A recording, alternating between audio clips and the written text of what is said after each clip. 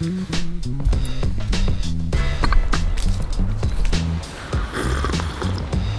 up, Bodyweight Warriors, and good morning. Welcome back to another episode of the Bodyweight Bulk, as it's been called now. I've really enjoyed this new focus with training, and I've enjoyed making this series so far. I know we're on episode 3 or whatever, but I think there's been some good information, or at least from the comments and chatting to people, they seem to have got some benefit out of it. So I thought really today I wanted to lay down like the last bit when it comes to things you might want to know about potentially bulking, coming from a skinny guy, and then we'll carry on with the rest of the series.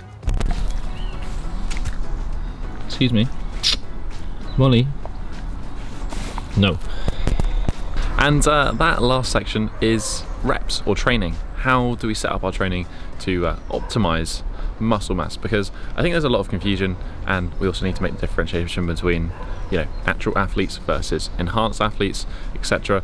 And also how it applies to bodyweight training as well, because obviously this is slightly different to, you know, a lot of the literature, a lot of the recommendations out there, which are just in regards to weighted training. So we're going to cover all that. I'm going to share with you also today's session, which is a pull workout session.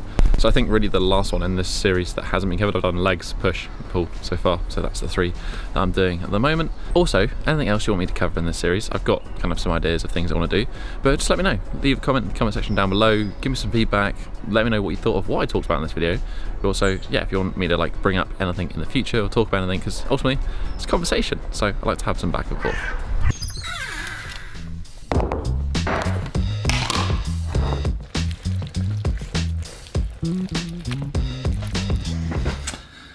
Right, we have the usual mountain of food.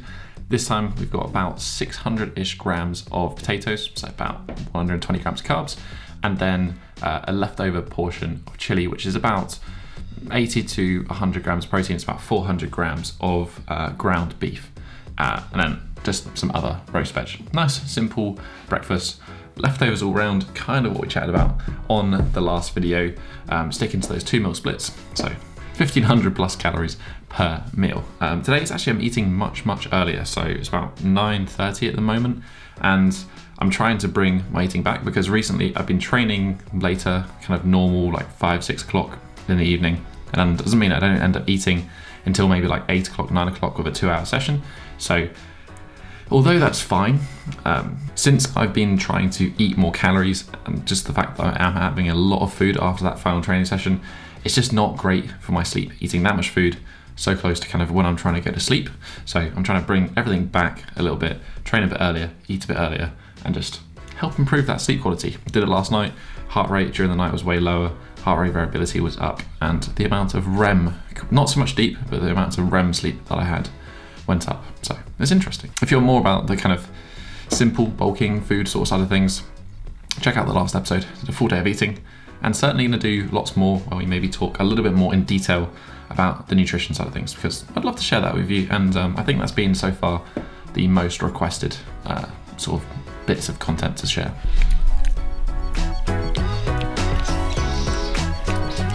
Gonna go for a walk, mate? Yeah? A walk? A walk?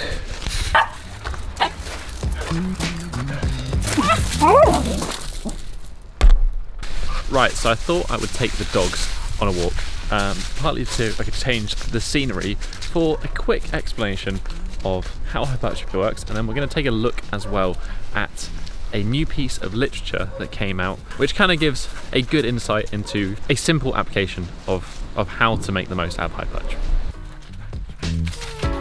Now let's talk about the important bit, which is the training. That's this piece of literature produced pretty recently, and it's very comprehensive, so I will link it down below. I will also link to the video which made me aware of this piece of literature, which was done by James over at Shredded Sports Science. Fantastic channel as well, not really like bodyweight focused, but he just, you know, he's evidence-based and just gives good advice. So check out that video. He's got like a 20-minute one in which he kind of breaks down some of the key factors, but actually the paper itself is relatively digestible, so it's worth reading. I just kind of wanted to share with you today a few key takeaways from my perspective. So number one is about kind of rep schemes. When we're thinking about hypertrophy training, most people will recommend like a moderate maybe rep range of like 6 to 12, which to be honest with you, perfectly fine, good recommendation. You're probably going to make gains with that. Some people also take it to that higher extreme of the lighter loads, maybe 15, 20 reps as well. The evidence suggests, and I'll just read a quote here, athletes can achieve comparable muscle hypertrophy across a wide spectrum of training loads. Cool. So we can build muscle at both the lower end of the spectrum and the higher end of the spectrum. It doesn't actually seem to be comparable in terms of what end of the spectrum we use, provided that we take our training to a high level of effort, potentially going towards muscular failure in the latter sets of an exercise. That's really the more important aspect, is how hard we are pushing ourselves within those sets. But I would note, and this is kind of why maybe a moderate load, I think like 6 to 10 rep range is great for natural hypertrophy, and to be honest even lower if we want to get strong at the same time. And that is because if we want to develop hypertrophy, we talked about we want to have that stimulation of those muscle fibers. We know that those muscle fibers are going to be more stimulated towards that maximum end of recruitment, which is why it's important to take things to failure. However, if we're doing a set of say 20 reps, the first 15 reps of that 20 rep set really aren't going to be pushing towards that failure point. We're not going to be maximally recruiting those muscle fibers in comparison to say we're training 80%, 85%, we're going to do a 5 rep set. We're going to be pretty much maximally stimulating those muscle fibers for the entire set. The efficiency of our training in terms of how much time we're spending and getting the most like bang for your buck, so to say, will be happening at that lower end. That being said, the paper does suggest that it's beneficial to have a variety.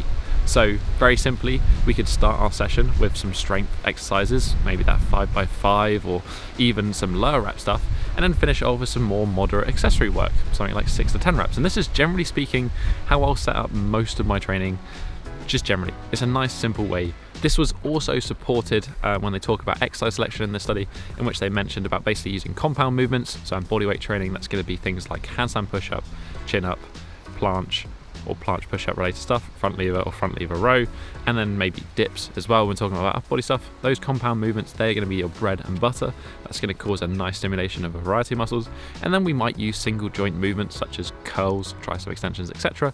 to get maximal stimulus for aspects, usually going to be smaller muscle groups that aren't stimulated by that main compound exercise. Simple, really. This is the stuff that most people are doing, but at the end of the day, the simple stuff works. And the last thing that I wrote down in my notes is that I wanted to talk about volume, because there is a relationship between increased volume and increased hypertrophy. This is a fact, and it's well supported by evidence. However, one thing I thought that was very interesting that this paper recommended in some of the takeaways was that 10 sets per muscle group per week at one session was found to be pretty significant when it comes to increasing muscle hypertrophy. Now that is not a whole lot of volume, and I really like this takeaway because when we talk about hypertrophy, most people think about more volume with their training, but there's definitely a difference between what's sort of shared out there on social media in terms of the realm of natural and enhanced. If you're enhanced, very simply, you can deal with a lot more stuff.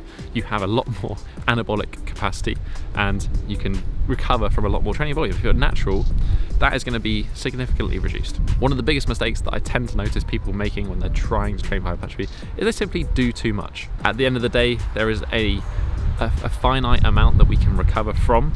Certainly this evidence suggests that it's going to be more about the quality of effort, so taking things to failure or certainly putting a lot of effort into our sets, and then structuring our training around compound movements, some single joint movements to help with that, and then also training at a varying amount of rep schemes. So those are really like the bits of useful information, and to be honest, I don't know if it's so much useful because it's probably what ultimately a lot of us are doing anyway, but I feel like it dispels a lot of the kind of bro science advice that kind of pops up out there. Really keep things simple, keep things consistent. I cannot reiterate that enough. I've definitely gone much further down the complexity side of things in my training in the past, and by far the best results I've got is when I've kept things simple. That being said, to make this kind of clearer, what I'm going to do is get editor James to stick up a couple of example workouts over the top now for an upper body session that we might do over the period of a week that's going to fit into kind of the recommendations that I just made if you want to give it a try and give it a go. Obviously it's simple, there's more advanced stuff we can do. We can do pre and post fatigue, we can do drop sets, we can do supersets, but really this stuff is the bread and butter. This is what's going to get you the gains. It's just going to take time. And also I need to go and crack on with a little bit of work now, and then I'll share later on today my pull session and how that kind of fits into this, as well as kind of the important factor, which is how do we train both kind of skills and hypertrophy at the same time? Is there a conflict of interest, or can we do both? That's kind of been, as I said, still a main focus for me. I want to do the cool stuff. I don't just want to look good and not be able to do the cool stuff.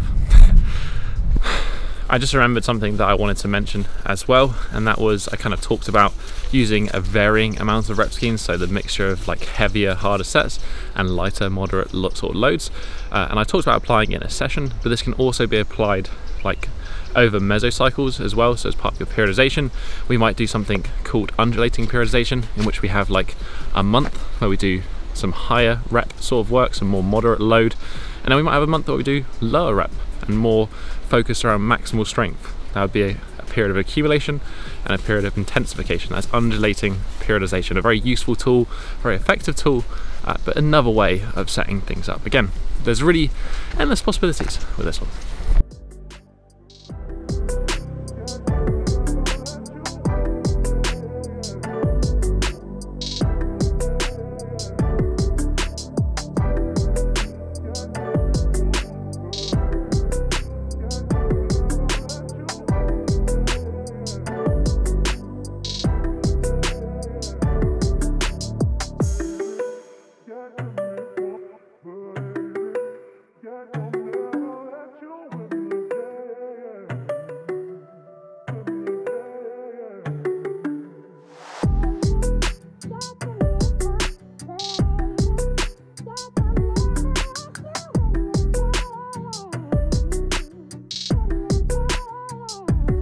So I wanted to talk a little bit initially about handstands, because although it's not directly going to be related to developing muscle mass, I kind of wanted to mention it because it definitely has some relationship to specifically shoulders and traps. The traps make up a large proportion of the back, and we have big traps. Our back, especially that mid back, often a part that is kind of lacking in a lot of people, tends to look much more full. Obviously we need to consider lats and everything else, but traps, and then also shoulders. I think certainly when I look at some of the shots I've done on my physique, kind of my shoulders definitely are one of my better attributes, and I'm sure it's just because I've spent a lot of time working on shoulder related work, which is usually handstand, one-arm handstand stuff. So whilst the stimulus for handstands isn't necessarily in that muscle building, there definitely is a benefit to doing those longer form isometrics, and certainly as like a pre-fatigue. Essentially we're pre-fatiguing shoulders and traps before I do any of my main training. So I always do about 30 to 60 minutes depending on the day of handstands prior to my main strength session. Certainly I think there is some benefit to that for promoting growth and also muscle tone, especially around shoulders and, as I said, traps. Next up, we jump into the main section of the session, which is chin-ups. Chin-ups are really the god of back training. Essentially we could just do chin-ups and just get really strong at those. I was working on sets of 4 to 5, and because I'm still kind of in the end stages of rehab, I'm really building up. Like I started off doing just negative chin-ups when I had my injury, so this is kind of heavy for me. I'm basically working on sets of 5. I'm basically working up to failure towards my last couple of sets. Now, what I mentioned earlier about the difference between bodyweight and weight training is that bodyweight training is much lighter on the CNS than weighted training. Maybe not chins, maybe not the heavier like weighted stuff, but in general it is. We can definitely take things to failure more than we can with like deadlifts or squats. But one thing to consider is that we don't want to compromise performance. Here, I was going for sets of 5, and I tried to increase weight on every single set, and I wanted to make sure my last 2 sets were approaching or getting close to failure on that last rep. Now I'm only doing 5 sets here, which is probably under the, I think, 10 sets per week that I was recommending earlier based on the study. So it is a little bit low, but I do have some pulling kind of stimulus as part of my leg day from doing deadlifts and such, and there's a little bit later. But equally, the back really isn't a big concern for me. It's probably one of my better body parts in comparison to my chest. And as I said earlier, developing skills is still my priority. So the next part of the session is working on the press, which maybe doesn't sound particularly related to a pull day, but the press is going to be predominantly down to the traps. Yes, there's going to be some anterior delt, there's going to be a little bit of pec and that pushing motion, but ultimately the traps are a big element of that, and the traps are on the back. You can kind of put this where you want. I'm working on low press here. This is kind of, again, mainly focused around traps because we're trying to push high and get into that starting of a press position. It's going to help towards L-sit press to handstand. It's going to help towards starter press. It's a really fantastic drill, but this is not to do with muscle building. This is about keeping that skills, that maintain those skills, and muscle building is kind of covered in the rest of it. And as I mentioned in the leg training, it's not always about bodyweight training. Although I'm predominantly focused around bodyweight training, I like to use the best tools for the job. And when it comes to rotator cuff work, when it comes to developing biceps, can't really go wrong with weights. Some basics here: side external rotation using a cable. Cable is nice here. We have a consistent intensity, a consistent tension throughout the movement, as opposed to maybe a dumbbell where it varies with gravity. Cable, it's going to be the same resistance the entire time.